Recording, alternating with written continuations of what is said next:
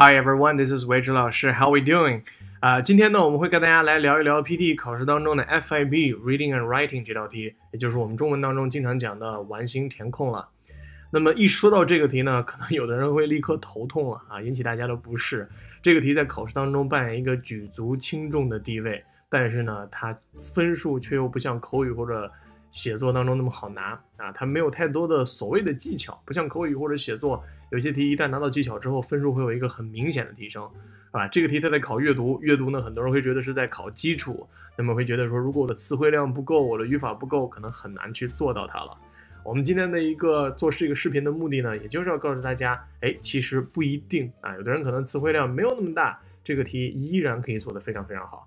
Alright， 所以当中呢，我们会看到一些做题的技巧，其实也就是从另外一个角度来剖析这道题了。So let's get started. Let's take a look. 那么首先呢，我们对这个题型要做一个简短的介绍了。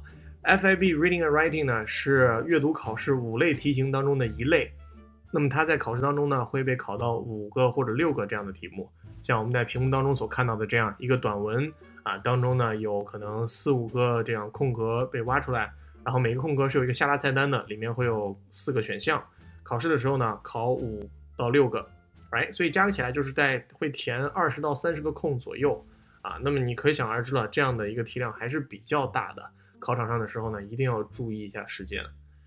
好，那说到这里呢，很多人应该现在心里马上有疑问了：如果我的单词量不够，这种题怎么去做，是吧？单词量不够在2个方面，一方面是选项可能看不懂，这是比较重要的；另外一方面呢，可能是文章看不懂，是吧？2个都比较闹心。那么现在很现实的问题摆在我们面前，如果你下个月就去考 PTE，只有1个月的时间去准备它，单词量不够怎么办？有的人会说了，如果1个月之内就要考，我每天不可能花4到5个小时去背单词啊，这不现实的。但是呢，不背单词的话，这个题目又看不懂，那究竟怎么办呢？那么首先我跟大家来说一下 FIB 需不需要单词量呢？肯定是需要的，对吧？它需要最好一个扎实的单词量，那么你做这个题的时候就会相对简单一点了。但是我要跟大家讲的是，这个题它在设立的初衷并不是完全在考察你的词汇。Alright， 它在考察你的 reading skills。Okay, what is reading skill anyway？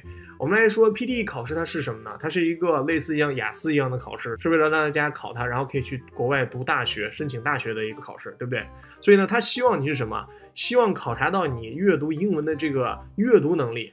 然后呢，等你上大学之后，读一些文献、读一些文章，即便有的时候没有办法了解所有的单词，但是呢，你可以通过上下文的阅读，也能把这篇文章读懂。它是在考察你这个能力。所以有的时候，你知道这一些生词是他故意设置给你的，他知道你不知道，所以你没有必要被他牵着走，没有必要说唯一解决方法就是说去无限的增加自己的词汇量，这样效率是比较低的。我们更多的呢是要跟他的出题点切合在一起，跟他再站在一条线上，通过他的出题点去破他的题。因此呢，我也给出了我自创的一些做题方法，今天呢就跟大家来展示一下，我们有一个2步走的解题方法，叫做 Step 1 and 2。 Alright? Step 1 当中的方法呢叫做维持老师的旁敲侧击法，我们的口号是 Make America Great Again。 sorry， 走错片场了啊！我们口号是 Focus on what matters。 OK， 我们只看这些重要的地方，不会的单词完全不用去管它。一句话当中呢，尽管可能会很长，但是我们要先对于选项做这样的一个提取，然后按照提取之后，我们的逻辑给它预判一个答案，听懂了吗？预判空格答案。然后呢，我们进入 Step 2 叫做选项分析。在这个当中，我们要做的一个工作就是对于词汇做一个猜测。有些选项当中的词即便看不懂，但是我会教你一个猜词秀的东西，维持老师的猜词秀。我们的口号叫做 No vocab too hard to guess。 Alright， 就是要用一切方法把选项当中这个词的意思，或者它的感情色彩，或者它的方向给判断出来，根据上面预判当中的这样的一个词做一个 match， 做这样的一个配对。那么只要 Step 1 Step 2能够顺利的做完呢，那我们知道我们选的单词8、9不离10就是正确答案了。Alright， 所以我们赶快的来看一道例题。 Let's take a look。 我们来看一个方法好不好用啊，就是我们刚刚图当中给的这个例题。我们先来看第一个空。那么我们的做题方法呢，通常是把这一个空所在的句子要给它读一下。就像这句话它在这里，那我们就要从 It is partly 一直到这个 rare dedication 拿出来看一下了。好，我们把这一句话加上前面这一句整个跟大家读一遍啊，它是这样子。A Civil War reenactment is in part a memorial service. It is partly too a leisure activity. Furthermore, most reenactors assert an educational import to the performance, and to develop their roles, many pursue archival blah blah blah with a rare dedication. 好了，有的人看完这个题目这一句话之后呢，瞬间就昏过去了，因为这个题当中有太多单词不认识了，对吧？有这几个单词都不认识，怎么办 ？No, God, please, no, no. 但是呢，痛定思痛之后，我们来想一想，这个题目其实还是有很多的可操作性的，对吧？比如说，我们来先看一下这个空所在的位置啊，我们看能不能把这句话简单的缩略一下。Furthermore， 后面的地方 most reenactors， 注意 reenactors 虽然你不知道是什么意思，但是你大概可以猜出来是一个人吧，是一种人，是吧？前面有一个 reenactment， 后面就有一个 reenactors， 肯定是这样的一种人了。哎，你包括后面呢说到了 their 啊 their roles。所以肯定是一个人。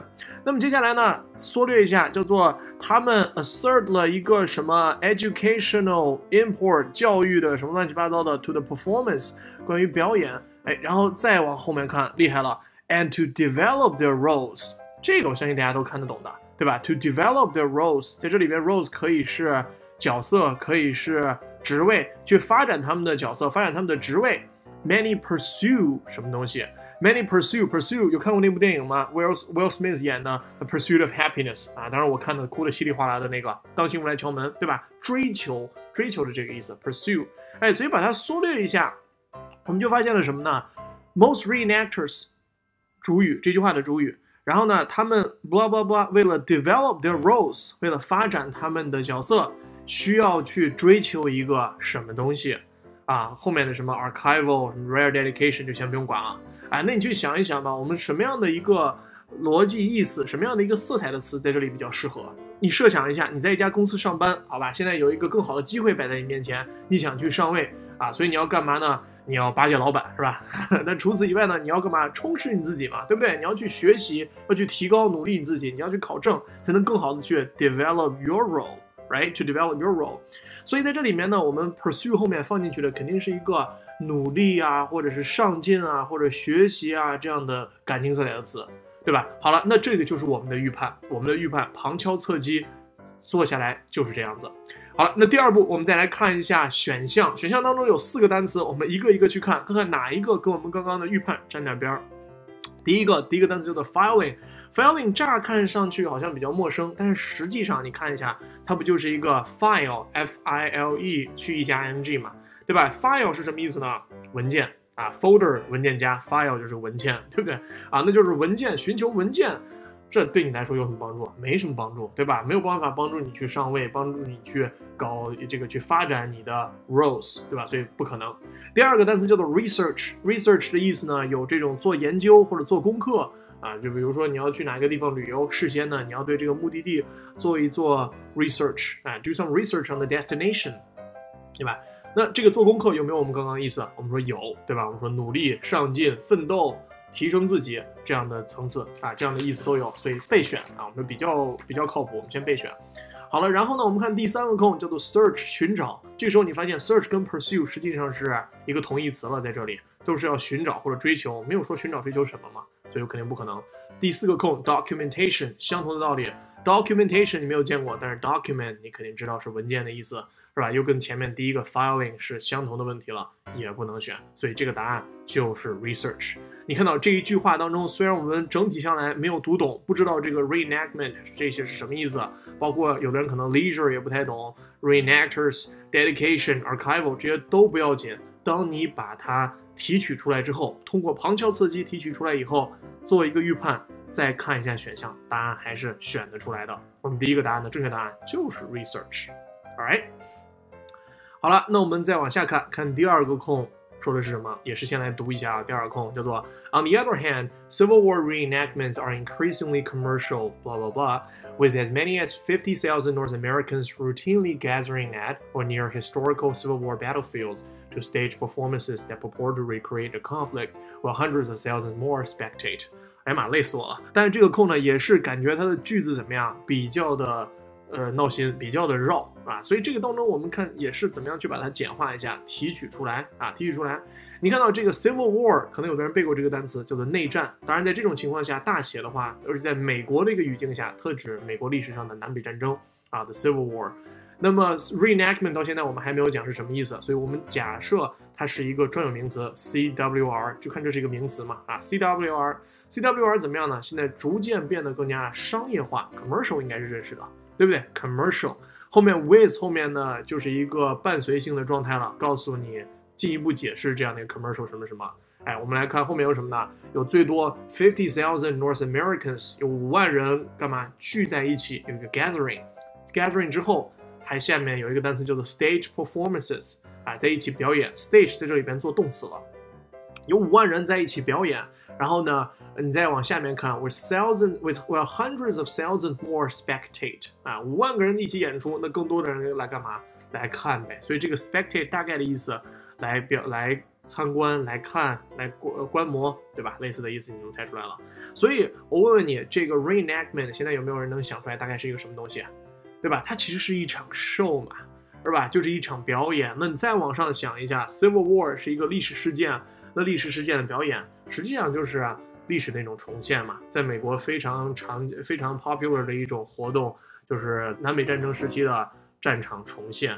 啊，就那些人穿上那种老式的衣服啊，南北战争时候衣服，互相来表演一下，就是这样子。那所以你想到它前文当中说到啊，它有一个 educational 的这个元素在里面，它是有教育意义的，对不对？然后呢，在第一段里面第一句当中还说 memorial service， 这个如果你认识的话，它叫做追思活动啊 ，memorial service 有怀念的历史的意义。那现在变成了一个 show 了，对吧？变成了一个 show， 然后有很多的人来观摩。所以你想想，我们这个空格当中，实际上就是变成了一个，我们说变成了一个 show， 我们的预判，是吧？我们的预判就是说，你需要选一个大概这样的意思。那来看看选项当中哪一个比较沾边呢？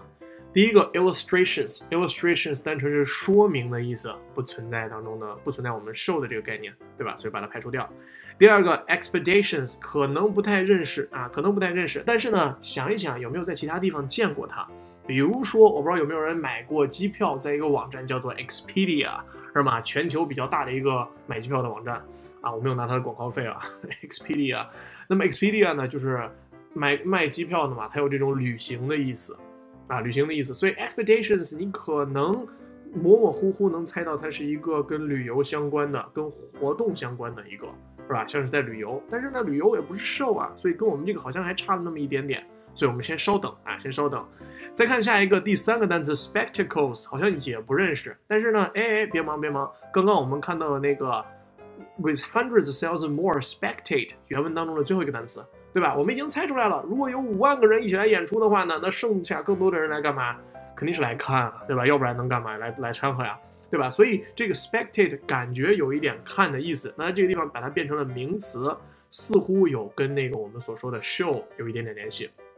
对吧？第4个单词叫做 outings， 你一看就知道叫做户外运动。户外运动肯定对我们来说也不对。那答案基本上就在2、3当中来选了。这2个单词我们都不太熟悉，但是按照我们刚刚的那个分析，好像第3个 spectacles 有一点跟 show 的联系，是吧？那所以我们答案还是会选择它了。那实际上这个单词的意思呢，就是叫做壮观的场面，然后 spectate 是观看，如果加上 spectators， 它指的是观众。Alright， 那么那个 expeditions 呢？第2个它指的是那种户外的远足啊，然后呢这种旅游的意思了。所以我们这个题的正确答案呢就是第3个空 spectacles。Alright， 好，我们接下来看第3跟第4个空啊，我们这2个空是在同一句话当中的，我们要把这一句话先拿出来读一下。I will show how theoretical issues of something arise as practical problems in the Civil War reenactment community by presenting my own observations from the 2006 Gettysburg reenactment and by something on a number of texts produced by participant observers. 好，这句话挺长的啊。那我们先来还是看第3个空，把它提取跟预判一下。看到有2个单词 theoretical issues 跟 practical problems， 这其实2个对应的啊，相当于是反义词了。theoretical 我们知道一个单词叫做 theory， 对吧？ theory 是理论，那么 theoretical 理论的形容词啊 theoretical issues 理论上的问题 arise 起来啊，变成了这样的意思，变成了 practical 实际的问题。我们说到前文当中讲啊，这是本来是一个追思活动 ，a memorial service， 对吧？现在呢，有些人把它变成了一场表演，一场商业的表演，那当中这有什么问题啊，你可以去脑补吧，是吧？比如说这当中可能会有教育的问题，对吧？有这种历史的问题，历史是不是真实，对吧？有真实的这种问题。好了，有了这个依据呢，我们来看看选项，去猜猜词。第一个词呢叫做 authenticity，authenticity 呢可能不认识，我们先把它放一边啊。如果你认识的话，那就更好了，是吧？第二个单词叫做 pretense 或者 pretense， 两个发音都对啊。那么回想一下，有一个单词叫做 pretend， 对吧 ？pretend，pretend， 它叫做假装。哎，那 pretense 就是假装的名词呗，对吧？假装有没有我们刚刚预判的那一环呢？我们说没有，我们说它是真实性或者是这种历史性或者教育的问题，而假装呢其实是它这个表现形式，对吧？那么下一个空呢叫做 imitation， 也是看到那个动词叫做 imitate， 模仿 imitation。好了，那跟 pretense 是一样的问题，它都只是一个形式而不是实际的问题。第四个空 realism 真实性的主义啊，有个 lism 在里面，你知道什么什么主义了？哎，感觉真实的主义放在里面似乎是对的，对不对？似乎是对的。但是呢，你发现加上一个主义，上升的是不是有点太快了，对吧？我们只是一个这个东西不真实了而已。之前是本来是一个历史的还原，现在变成了一场商业表演，只是不真实了而已，没有必要上升到一种什么什么主义上去吧。另外呢 ，realism 的实际意思是现实主义。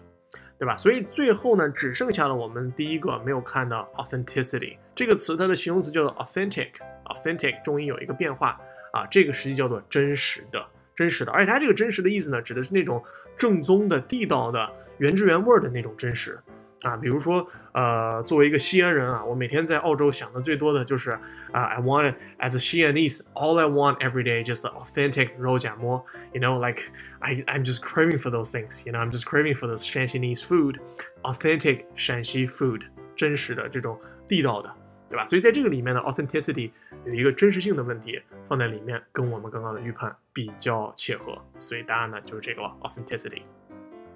好，我们接下来再看一下第四个选项，也是先把这个句子做一个结构的梳理啊，它叫做 I will show 什么什么什么 by presenting my own observations and by 什么什么。这个 and by 后面我们知道它肯定是一个 ing 了，动词的 ing， 因为你要做到结构的一致嘛，前面是 by presenting， 后面就也是 by 什么什么 ing。那意思呢也出来了，我会展示这样的一个理论啊，这是展示这样的一个问题，通过presenting my own stuff， 展示我自己的东西，以及怎么样呢 on participant observers， 以及可以是别人的东西，对吧？所以这就是怎么样，我们说可以是借鉴，对不对？借鉴或者是依靠别人的这样的一个东西。好了，那我们来看一下四个选项，第一个叫做 leaning on， 第二个叫做 resting， 第三个 counting， 还有第四个 relying。你发现这四个单词其实都不难，而且它们的这个固定搭配里面，最后的后面的介词都可以加 on， 这怎么选，是吧？这个当中呢，如果我们要咬文嚼字的话，你知道它虽然都有依靠的意思，它的依靠意思呢不尽相同啊，不尽相同。Lean on 指的是那种动作啊，真的靠在哪个地方上，就是 lean on something。下一个 resting on 也有依靠的意思，但是它指的是那种停留在哪里的依靠，哎，它有一个停留中间的这样的一个意思。所以在这个里面呢 ，resting on 放到这里，它是属于那种比较站不住脚的依靠，显然是不对的。下一个 counting on 本身的意思呢是指望啊，指望什么什么东西发生，那显然在我们这里面呢也是不符合它的意思的。好，最后一个 rely on 它的意思呢就是依据别人的什么什么东西了。然后它这个解释呢指的是 something you can trust. If you rely on something, it means you can trust it， 对吧？就你可以相信别人的东西，然后呢这样的依据 rely on。所以放在我们刚刚那个预判里面，借鉴别人的东西，依赖别人的东西 rely on 是对的。那么我给大家这样的一个建议，如果考试的时候你发现这四个单词你好像都背过，但是你经常使用的就是 rely on， 包括你在阅读当中经常看到的就是 rely on， 那么这种情况下我会建议你比较大胆的去选它。原因是这样， PTE 的很多这样的阅读呢，它的来源是真实的刊物啊、报纸啊或者杂志。比如说我们之前就发现过有些题目是来源于英国的这个 Financial Times， 还有这个 The Economist 啊，都是培生以前的这些产业了，培生以前都是这些的大股东，是吧？啊，这些报纸刊物在写东西的时候呢，它也不会用太偏的表达啊，所以我们就按照自己的这种积累，以前经常看到的什么，考试当中遇到了，你可以大胆的去选 ，OK？ 好，最后来看一下第五个空啊，第五个空叫做 From these sources I will 什么 that living history performances require an interpretive apparatus that takes genuine history as its authority， 后面就不看了。其实看到这里面 that 后面是一个从句，你已经看到它是一个观点了，是吧？第5个空比较好判断，就是我要给出一个观点 I will something， 我要给出一个观点。那看一下4个选项，哪一个有给出观点的意思呢？第一个 write， 我写一个观点，不太对。I will argue， 对吧？提出观点，这个很符合。I will disapprove， 我不同意，还是I will interpret， 我要翻译一下。显然答案呢只有第2个，第5个空还是比较简单的。好，这样一来呢，我们发现这个题目就做完了，但是呢，我们是跳过了很多的生词的。所以就证明了我最早的观点，你不需要知道太多的单词也能把题目做对，因为呢，它考察的是你的 reading skills， 就是我今天告诉大家的旁敲侧击跟我们的猜词这种2项的能力。如果你一旦拥有以后，单词量不需要很大，实际上答案呢也可以做得很棒。但是我今天录这个视频的目的不是告诉大家不要背单词了，是吧？单词还是要接着背，而且呢，你要更加有效率的去背啊。比如说什么样叫有效率的背单词呢？就像我们刚刚做的这道题，你把所有不认识的单词，尤其是选项里不认识的单词，全部给摘出来，做一个整理啊。那 because I'm such a nice guy 啊，我把这个工作呢已经给大家做好了，就在我们屏幕的右边，就是这样了啊。这就是我们这样的一个题目当中所截取的这些单词。好，我们今天的视频就到这里了。如果你想获取更多的资源，或者是对于我们的高效技巧课程有任何的咨询的话呢，可以直接来扫码加我的微信了。Alright, so that's all for today. Good luck with your tests. I'll see you next time. Bye bye.